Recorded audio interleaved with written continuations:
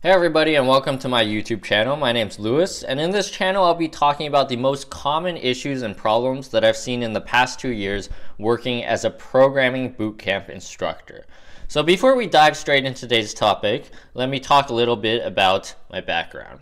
From 2015 to 2019, I worked at Google, where I left as a senior software engineer on a security and machine learning team. After that, I worked at 2 boot camps, one in Istanbul and one in Moscow. And during that time, I've taught both students who had no previous programming knowledge, but also students who were somewhere in the middle of their careers. Let's say anywhere from 1 to 4 years of working already. So with that, I think that this channel is a little different because for the most part, I'm actually not talking about my insights in my personal career, but my insights as a teacher. Having worked with hundreds of students over the years, seeing them go from no programming knowledge to junior developers, and even hiring some of them to work at my own startup. So I think that I have a pretty well-rounded perspective on, let's say, the educational process of programming. So with that out of the way, let's dive straight into today's topic, which is the very important question, which is probably in the top 3 most common questions that I'm asked. And that question is, do I need to know algorithms to be a programmer? So the answer to this question is a bit nuanced. And for that reason, I'll actually be dividing my answer into some more detailed sub-questions, of which you can find the timestamps below if you want to skip to a specific answer. So let's first ask ourselves this question a slightly different way. Do I absolutely need to know algorithms to be a programmer? And the answer to this question is actually no. You might have heard this elsewhere, but I'll reiterate that I would guess, again, I'm making up numbers here, let's say 90 to 95% of programming jobs do not require algorithms at all. Okay, yes, they do exist, but if we're speaking statistically, you don't need to use it for most work. And during my time at Google over 4 years, if I'm talking specifically about some algorithm, let's say like a binary tree or a red-black tree, or some fancy word for some technique, probably 2 times maximum over 4 years. I personally used it, okay? But I can tell you that I've had students, and I know many people who become very successful programmers at their companies. You can be a senior engineer, a senior programmer, without pretty much any knowledge of algorithms except maybe the very basics. So that is to say, we don't directly use algorithms often in most of the work that programmers do. Again, I'm qualifying this because yes, they do exist, but the truth is, most front-end programmers, most back-end programmers, you don't need to know anything fancy. You don't need to be doing crazy algorithms in your daily work. Most of it is just going to be programming fundamentals. But speaking of programming fundamentals, this leads me to the second question that I want to frame this topic in. And that question is, does it make you a better programmer to know algorithms? And the answer to this question for me is yes. And let me explain why. So for me, algorithms, first I'll speak abstractly. Algorithms is essentially a test or a way to challenge our general knowledge of programming. So the way that I view algorithms is that algorithms, these types of problems are testing how we can pass data from one place to another using certain tools, hash tables, lists, dictionaries, right? But most algorithm problems in the end, are some type of manipulation of data. However, when I phrase it that way, it's interesting because to me, programming work in general, whether it's front-end, back-end, or machine learning, is also manipulation of data. That is, we're taking variables, which store data from one place to another. We're using for loops, we're using if conditions, we're using some type of construct to manipulate this data, right? So here you start to see the overlap, is that algorithms are kind of a test of the logical way, and certain techniques, specific techniques, of course, to move data from one place to another, and perhaps taking into consideration efficiency and so on. So that being said, going from abstract to concrete, in my personal experience, I've definitely run into problems with students who have work experience and also students that I've hired myself, where I see them run into problems and I think, if this person had practiced algorithms, right? Essentially had more experience or more background in algorithms, which tests our fundamental use of for loops, our ability to use if conditions and so on as tools, then probably they would be able to solve this problem faster, or they wouldn't run into this issue, right? So to summarize all of what I'm saying is that practicing algorithms is a way to sharpen your programming fundamentals. Because if you look at the solutions for algorithm problems, a lot of them, they're composed of things that are familiar to you. Again, I keep talking about these basic constructs: for loops, lists, dictionaries, and so on, if conditions, right?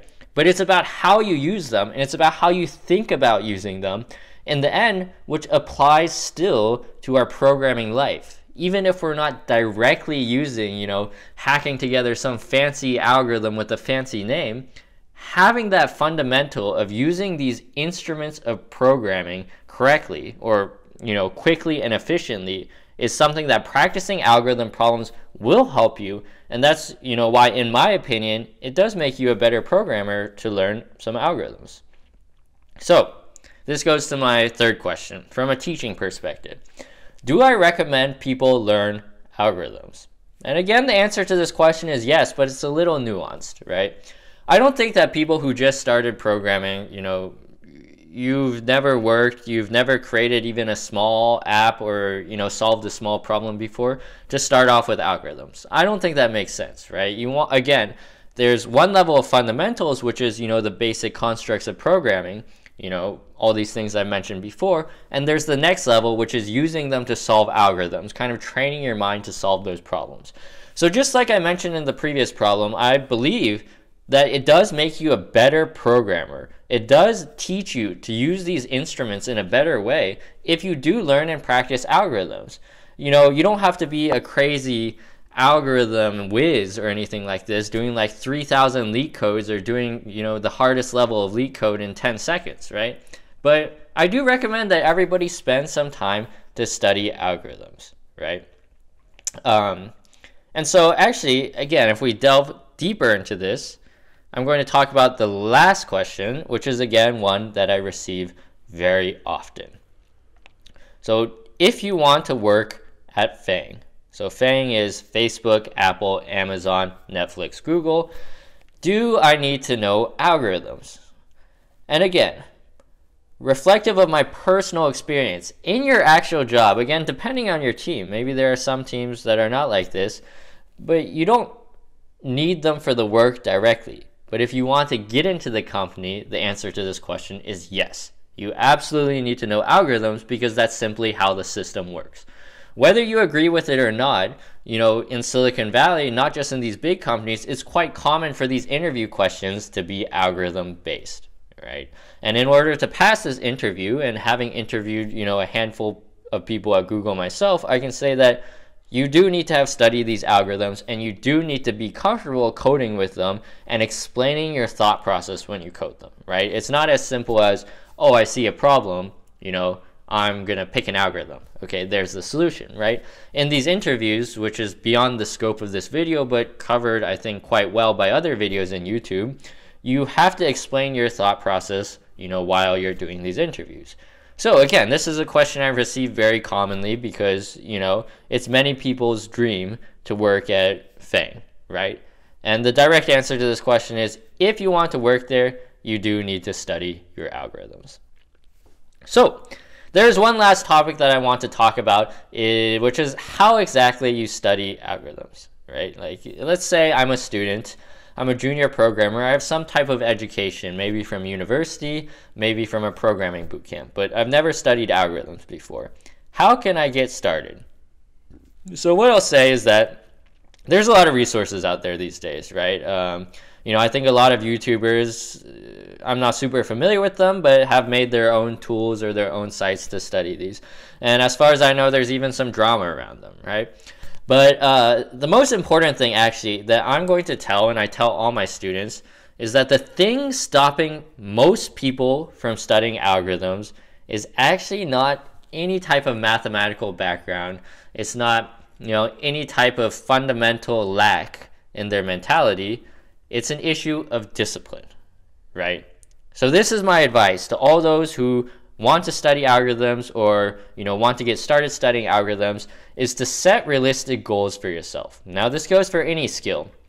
So to be more precise, what you should not do is you should not say something like, every single day I'm going to wake up and I'm going to do 3 to 5 leak codes a day, right? Because if you can do that, if you think you have the discipline to do that, all the power to you. I don't, okay? And I would realistically say for most students, it would be something like this. I'll get up maybe twice a week and I'll make some time, somewhere from 1 to 2 hours on that day, to study algorithms, right? Or maybe a goal like, I'll try to solve 2 leak code problems in a week, right? To me, to put it another way, if you've never learned algorithms before, you have these goals to work at FAANG, or you simply want to learn algorithms for the pleasure of the knowledge, then you should be thinking more in terms of 1 year or 2 year time span, right? Of course, again, if you have the discipline, sure, you can cram this knowledge in 6 months. But the thing is, achieving any goal, in my opinion, is, the result of building good habits. Doing something not necessarily every single day, but maybe a few times a week. Again, these numbers I'm just throwing out there. It's going to differ for every person. But to sum up what I just said, my advice to you, if you're getting started learning algorithms, it's not specifically about what resource to use and so on, but it's to set realistic goals. Because I've seen so many students who have set the goal to learn algorithms and maybe they've simply lacked the discipline, right? Or they've set their goals too high. So I hope that today I've imparted some useful information dissecting this topic of algorithms. And if you have any questions, feel free to leave them in the comments below. To summarize everything I've said quickly, you don't need algorithms to have a successful programming career. You can have a great life. You can have a great programming career without ever being an expert on algorithms. Okay, you can be a happy person. But in my opinion, it does make you a better programmer to practice them, to practice this type of abstract thinking. And finally, if your goal is to work, in Europe, Canada, US, or at one of these big companies, it would be quite useful to pass the interviews. But again, it's very dependent on your life situation and your goals. So with that being said, leave your comments below. Let me know if you have any other questions, and in some of the other videos, I'll continue to answer some of the most common questions that I've received as a teacher. Thank you very much.